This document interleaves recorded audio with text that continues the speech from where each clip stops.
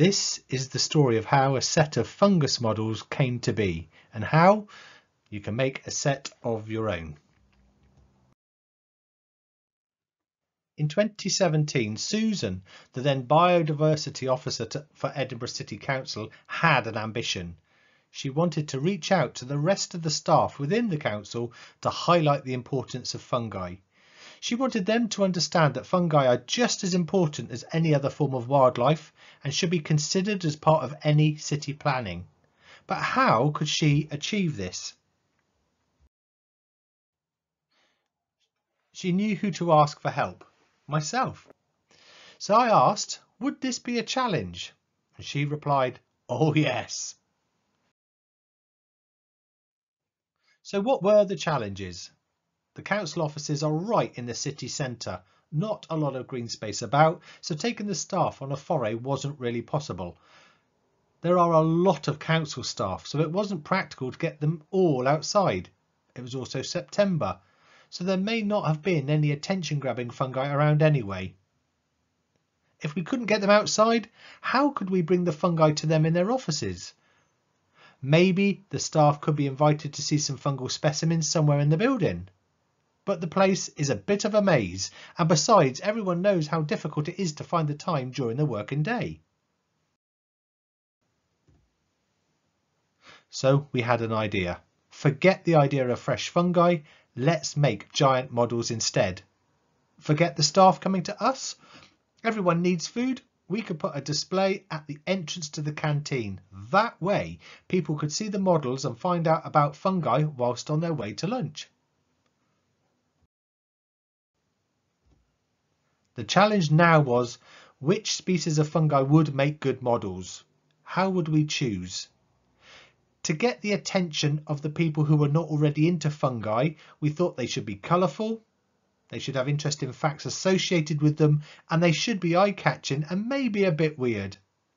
So now I'm going to take you through the process of crafting one of those models we decided on. First, the model has to have a base, and here we used plasterboard cut to size. The base needs to be larger than the completed model to provide stability. Because the models reuse waste materials where possible, this plasterboard was salvaged.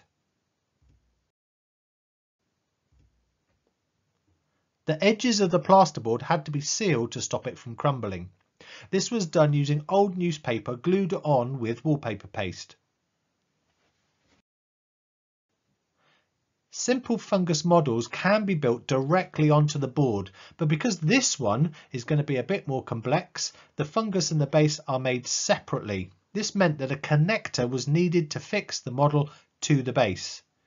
This was made from a length of sturdy cardboard tube fixed to the base with newspaper and wallpaper paste. The fungus model itself starts with a frame, this one using wire mesh, but other models were made using cardboard tubes, cardboard boxes and paper mache. The wire mesh is moulded into the shape of the fungus, and the frame must be smaller than the finished model will be to leave space for the building of the outside parts. The wire frame is then covered over with strips of newspaper and wallpaper paste. 4 or 5 layers of this are needed to form a good base for the next stage.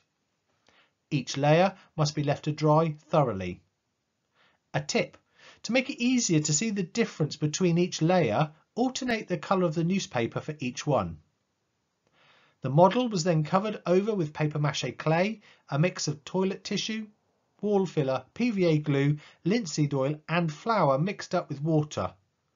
Models can be covered all at once or in sections. Now the surface of this one was smoothed off once the clay was applied, and once the clay was dry, the body of the fungus was finished.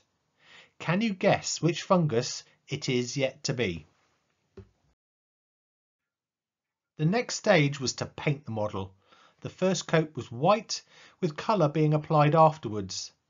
Different shades were used to give the model depth and a realistic look. These shades were mixed using only pink and white paint. The inside sections were painted in a dark colour. Painting complex models like this one can be a bit fiddly, so it's best done before the model is fixed to the base to make it easier to get into all areas.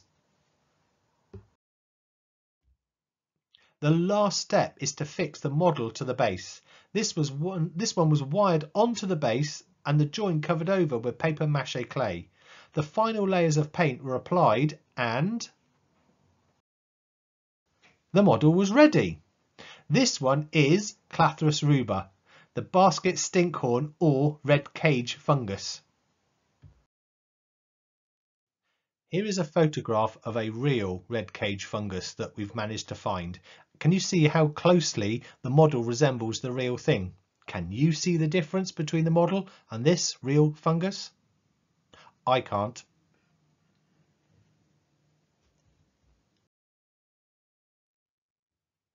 Other models made for the display include Phallus impudicus, Sarcoscypha austriaca, Geastrum striatum, Cyathus striatus, and the infamous Claviceps purpurea. Each model had an accompanying information card to teach people about the species and, where possible, an actual specimen of the fungus to give context. The fungus display went down well at the council canteen. As the staff came down the corridor for lunch, they stopped to look at the models, and there was a small team of fungus enthusiasts there to help them learn more. Hopefully, the staff at Edinburgh City Council are now a bit more aware of fungi and how amazing these organisms are.